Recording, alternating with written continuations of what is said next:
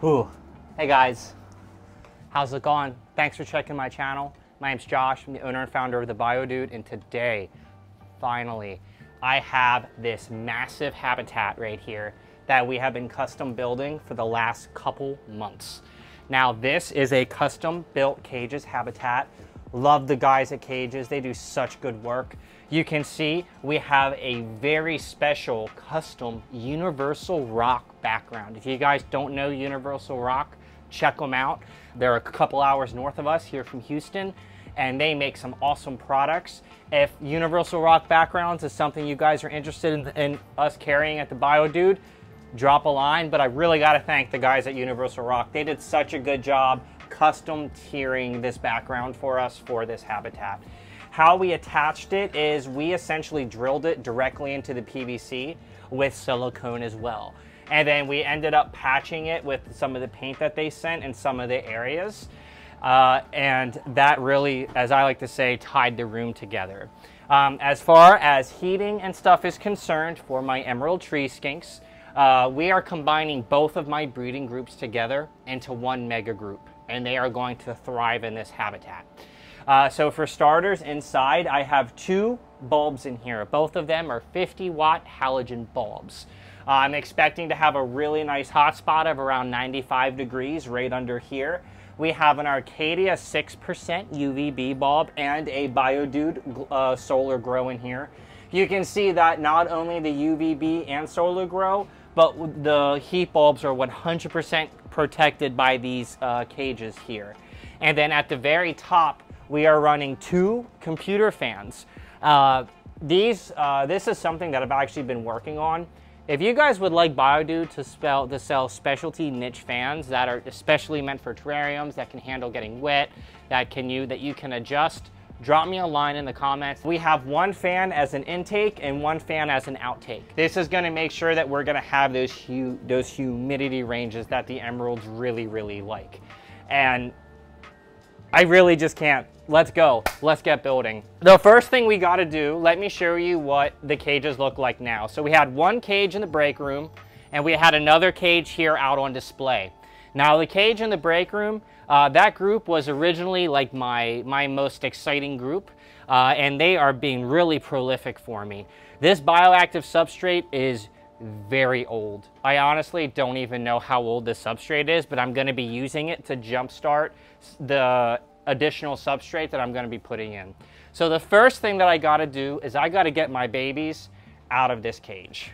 So I'm going to have to be exceedingly careful because I know for a fact that there are babies, not just babies, but eggs in here.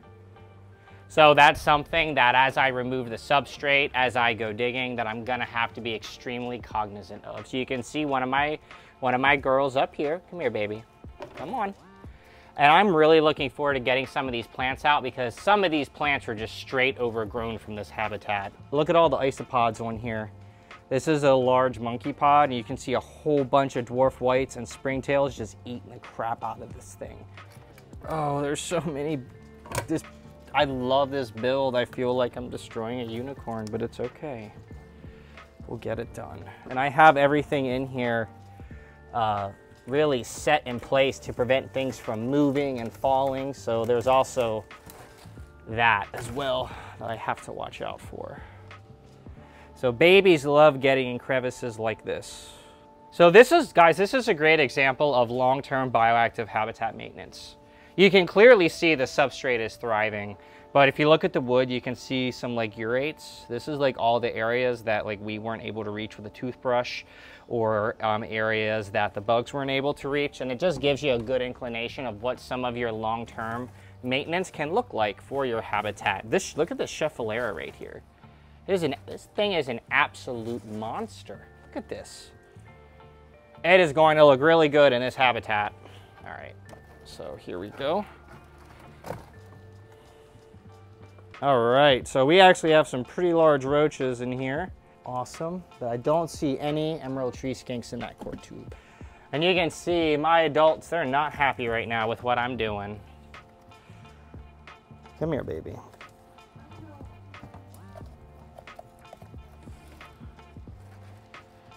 Oh. And we got darkling beetles, we got earwigs, we got a whole bunch of awesome critters living in here.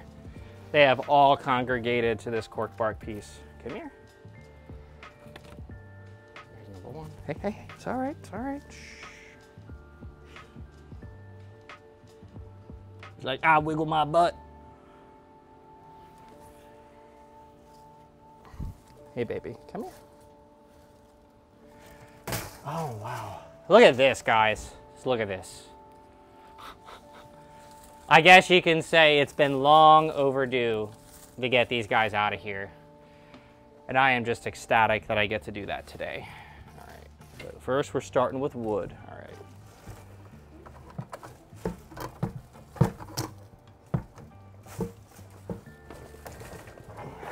So just moving this around, I see earwigs. Like, just look how alive this soil is. Just moving it a little bit. I see some crickets. As far as springtail and isopod density, I know there's a ton of dwarf species in here. There are probably some larger dairy cows or something of the like here.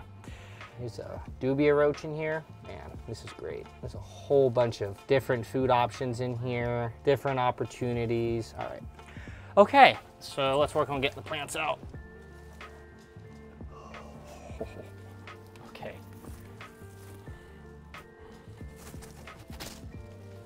Look at this root system.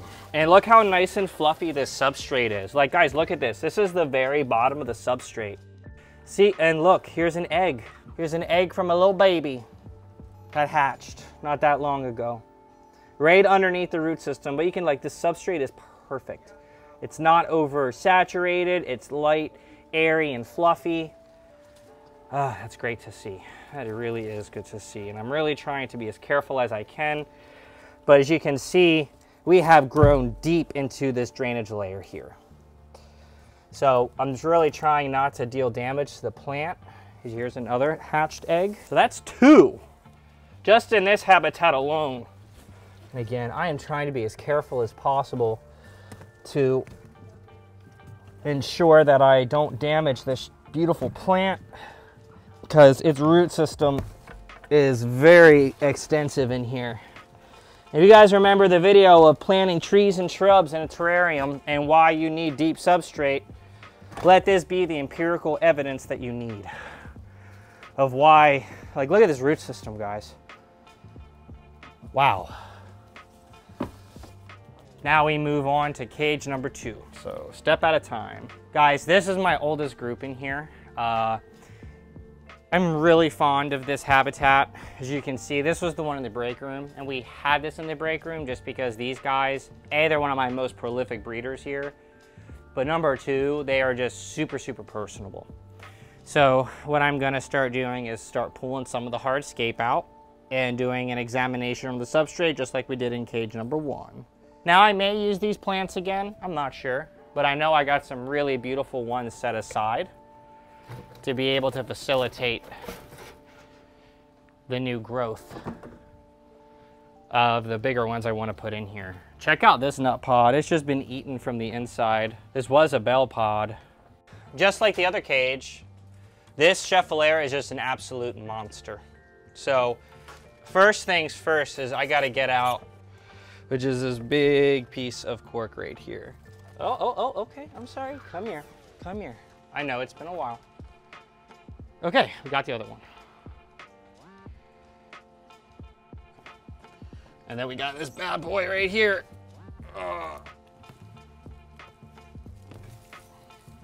And I just saw an egg.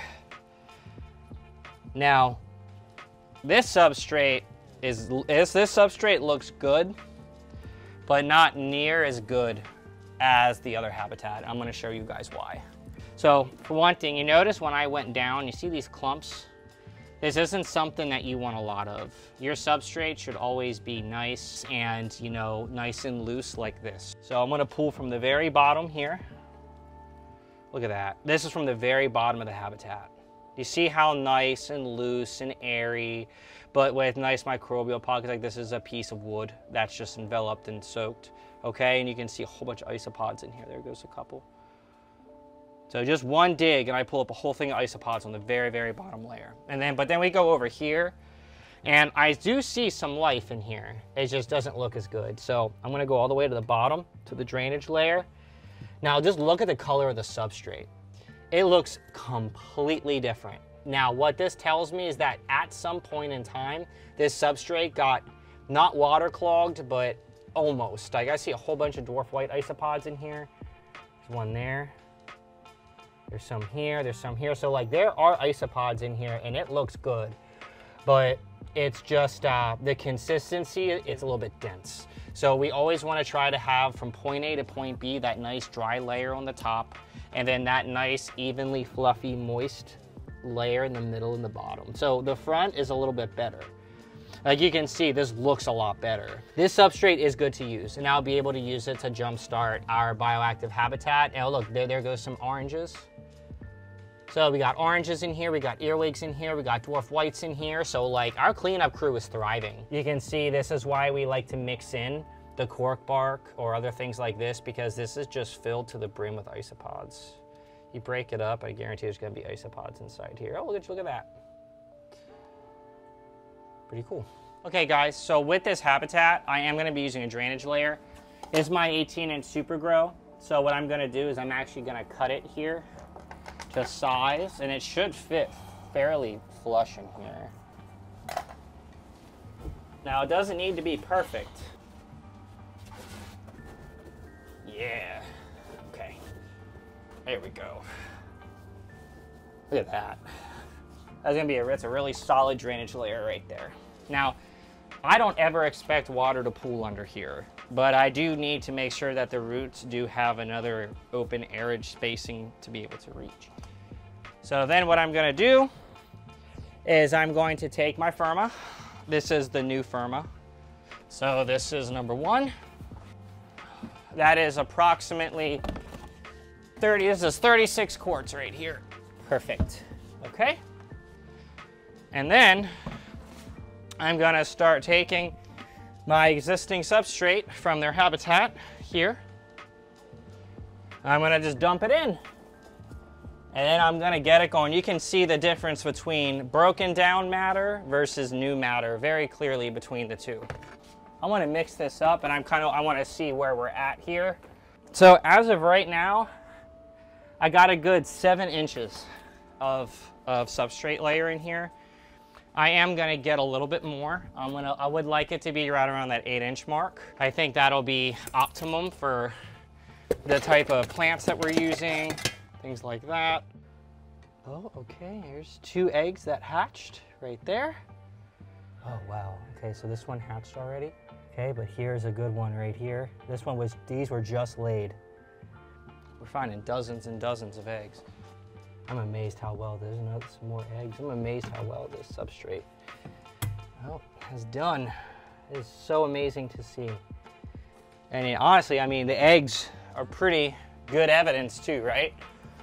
All right, I am gonna be happy with that amount of substrate that we're gonna be putting in there. The next thing I'm gonna be doing is I'm gonna be adding some soil additives. I'm gonna be adding leaf litter, some Soil Cal Plus, some southern palm leaves, and the BioVive. So I'm gonna take the Soil Cal Plus, and this is mainly for the earwigs and the isopods and the trees that we're putting in here, and then the BioVive. So I'm choosing to use the BioVive. All the processes that we need, they are already established in most of this dirt. But if you remember, we put 2 Firma 36 quart bags in here that were unsynced, fresh out of the bag. So we need something just to help move things along, as well as to help prevent shock for our plants. Regardless of what we do, the plants are gonna be upset. And it's up to us to make sure that we keep them healthy and lively while we go through this process. So what these are gonna do is these are gonna be really absorptive, and they're really gonna do a great job at ensuring that the soil aerates, especially as it gets established here in this bioactive habitat. This is live oak and water oak mixed together. All right, now I'm really happy with the amount of biodegradables are in here. I'm happy with what we have as far as depth. You can see how far down it goes. Yeah, look at that. That's great. That's exactly what I want. Now it is time to start scaping this beast. I'm ready. So let me show you some of the stuff I got over here. I got some beautiful, beautiful pieces. I have this really nice mangrove root that I've been potentially wanting to use. 2 really, really nice show grade cork bark tubes. I do have some of the hanging abutilon as well as some of the moss and jungle vines that I may use. We'll see where the build takes me as far as if I want to use it.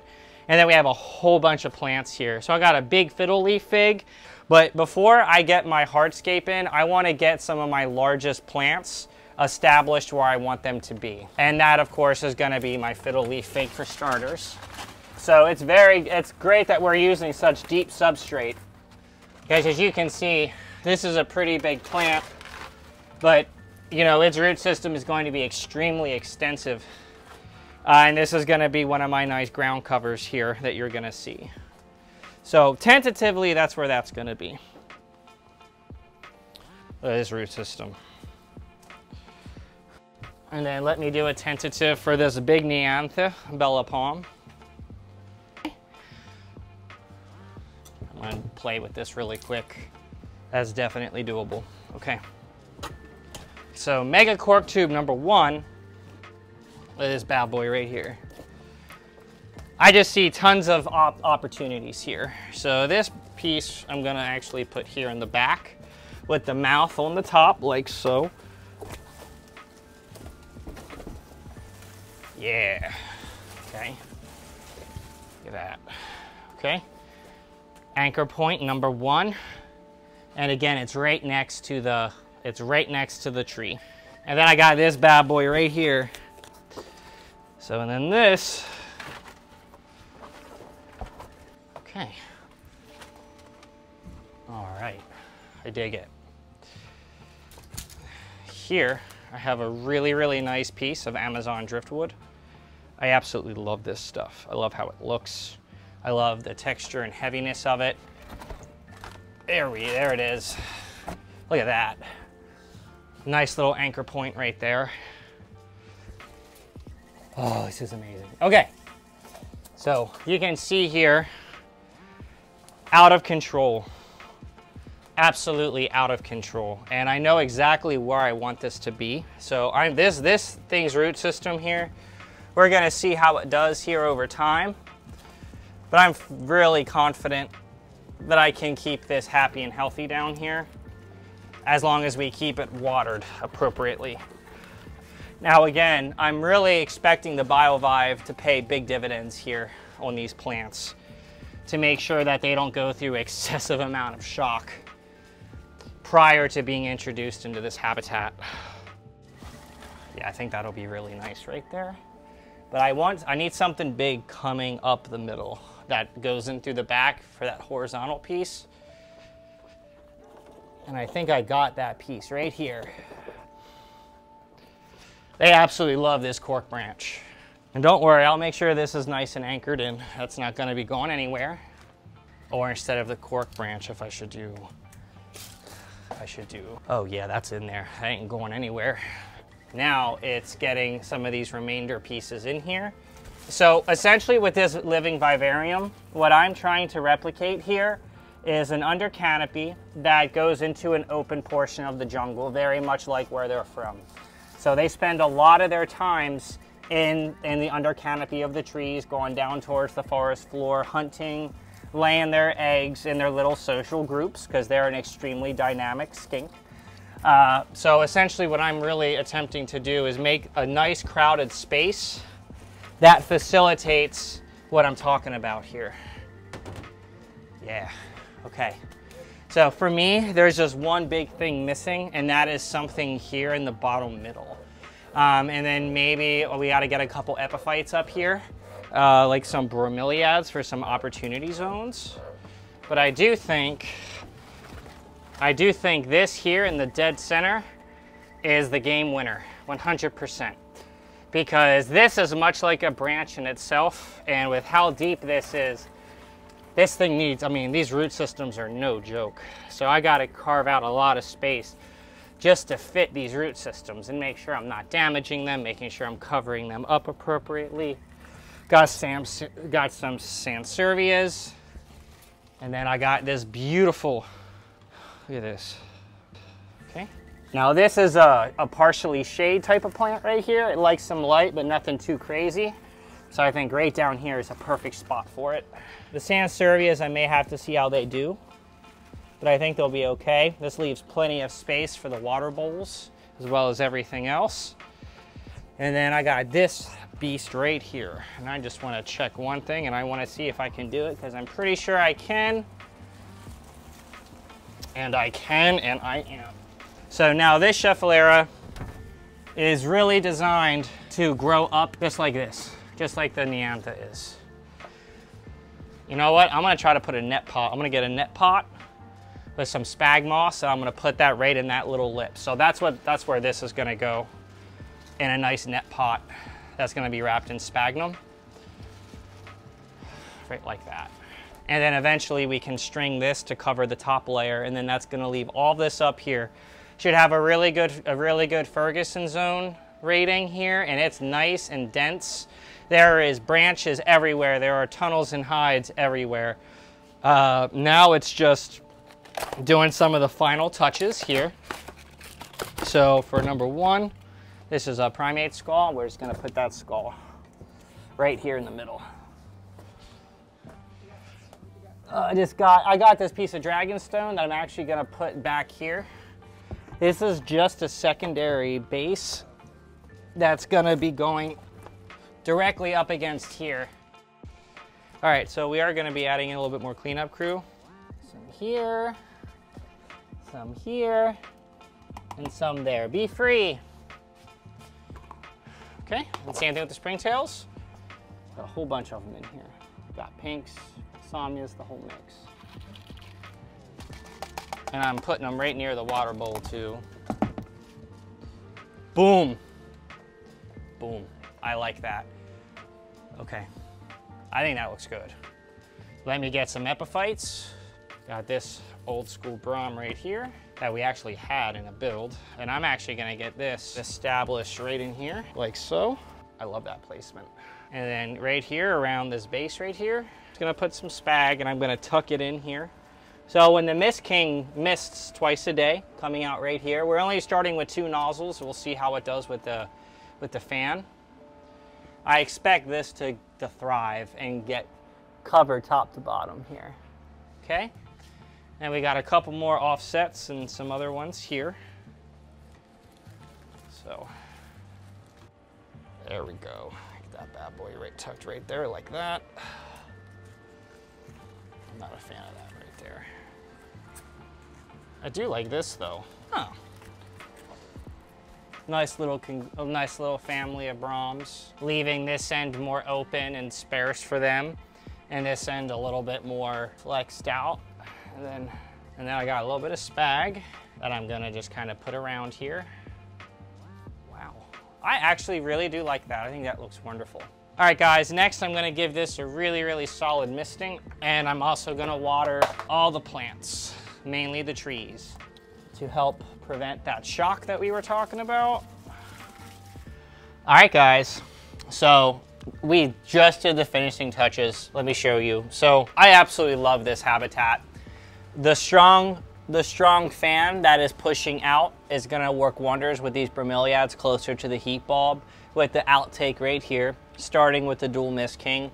I love how it thins out at the top. I tried to make it resemble their natural habitat as closely as I could.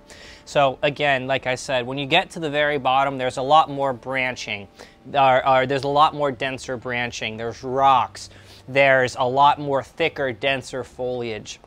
And as you work your way up, it slowly supersedes into a more open aspect space, where as if it would be in the wild, the closer up towards the sun that they're getting, the more open it becomes. And of course, towards the very top, I provided lots of opportunity zones in the form of bromeliads, as well as tons of places for them to hide and get water. We have 2 water bowls in here and nut pods scattered everywhere. And honestly, I love how this looks. I love how we planned this for months and months and months. And ironically, this habitat wasn't even for them. I was actually gonna put Smithers in here. But then we got a female, and now she's getting a cage even bigger than this one. Let's get them in here, because I'm excited.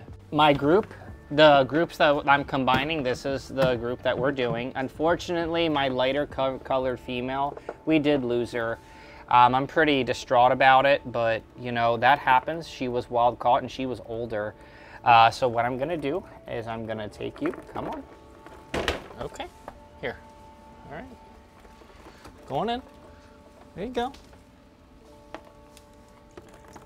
Hey baby, you're my calm, you're my calm girl. Yeah, you remember me. You guys can tell, if you guys remember my other videos, I don't get to play with my skinks near as often as I got to in the past, just because of how my job is now. Just lots and lots of big picture. All right guys, so I really hope you enjoy this journey with me, because I loved it. And let me tell you, I needed this so bad, because I don't get to do fun stuff like this very much anymore. And honestly, it's deserved. These guys have been in 236, 1836s, and to me it was too small. And I now finally feel that they have the space that they deserve. And I really hope you guys come here to the BioDude Houston and just take a moment and really appreciate these guys for how amazing they are. And I really want to thank Universal Rock for supplying this amazing background, and I'm gonna tell you, there will be more backgrounds using their products. Thanks again, Universal Rock. The Emerald Tree Skinks really appreciate it too. Again, my name is Josh. I'm the owner and founder of The BioDude. You can visit my website, thebiodude.com. You can come check me out here at the BioDude Houston. Please hit that like and subscribe button. Follow me on all of our socials. I really appreciate everybody's support, and I really hope you enjoyed this build with me. The dude abides.